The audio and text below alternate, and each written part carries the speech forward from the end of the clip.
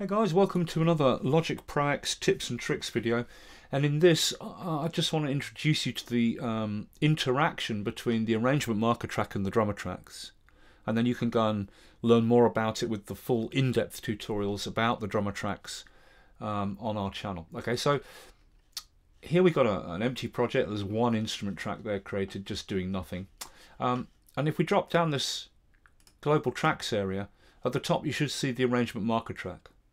Okay, if you don't see it, you just bring up the shortcut menu for the global tracks area by right-clicking anywhere in this grey background area. Or if, like me, your right click is assigned to your toolbox, then to bring up shortcut menus, you control left click. So I control left click or right click in this area, and you just tick arrangement here, and then you'll see the arrangement marker track. Now, with this arrangement marker track, when you click the plus button, it creates an arrangement marker, and they're always 8 bars long by default. They can be made shorter. Now we've got a 4-bar marker, or they can be dragged to be longer. Now we've got a 16-bar long marker. Okay. So you can build the structure of your song using these markers, and each marker can be titled intro, verse, chorus, bridge, or outro.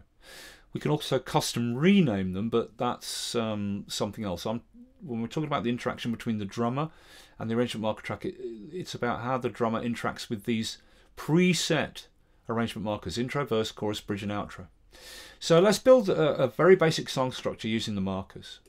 Okay, so I create a marker, I title it intro, and I'll make my intro 4 bars long.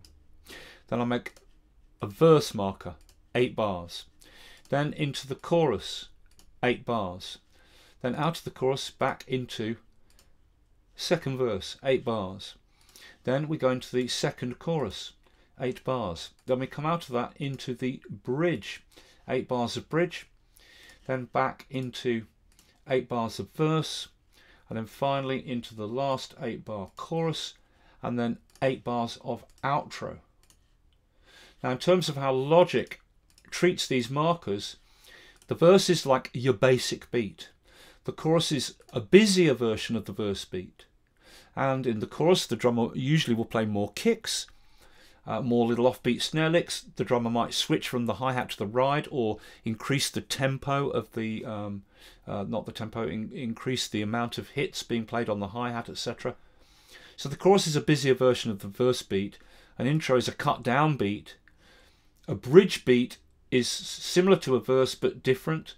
And an outro beat is similar to a chorus beat but a little bit more busy and developed, or with some other little offbeat a pattern that's happening in there on a snare or something, right? It's a variation on a chorus beat. So you build the structure of your song with these markers. And then when you create your drummer track in any genre,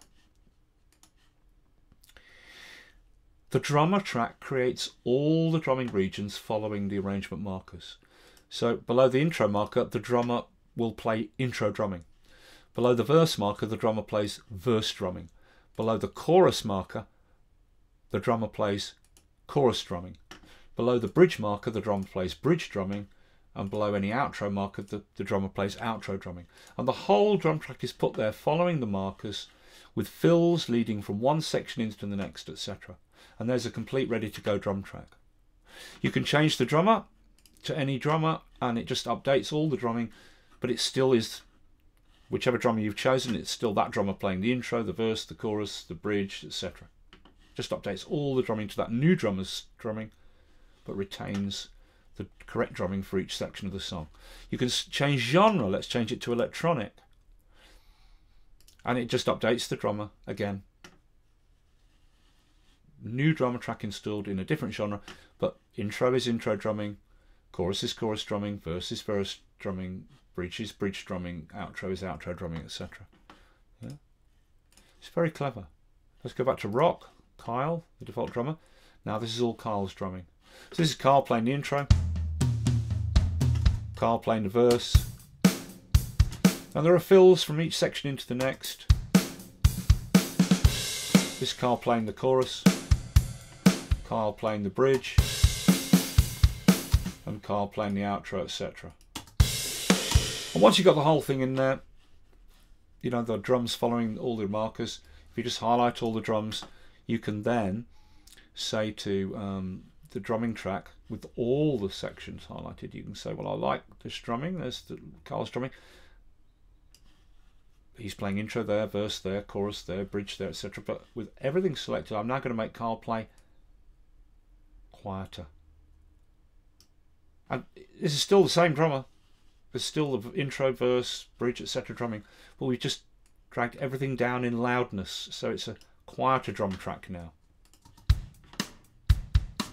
Or we can push it to be much louder drumming. We can make the drumming less busy. This is with all the regions selected. Moving it this way makes all of those regions play less busy, but still intro is intro, verse is verse, chorus is chorus, etc. Or less busy and quieter, etc. All right, so you know, there's extra things you can do. So that's that interaction between the arrangement markers and the drummer tracks. And if you want to learn about that in depth, look on our channel. There's a full in-depth tutorial about drummer tracks, how to use this drummer editor, and all about the drum kit designer, how it works, using separate outs, etc., etc. Okay, so I hope that's useful. If you want more in-depth on that, go and check out the full in-depth tutorials on the drummer tracks and the drum kit designer on our channel. There's also a full in-depth tutorial on the drum machine designer as well, including how to make your own custom sounds and for the drum machine designer and save them in the library, how to make synthesized sounds or sample based sounds, etc., etc. Okay, I hope that's useful.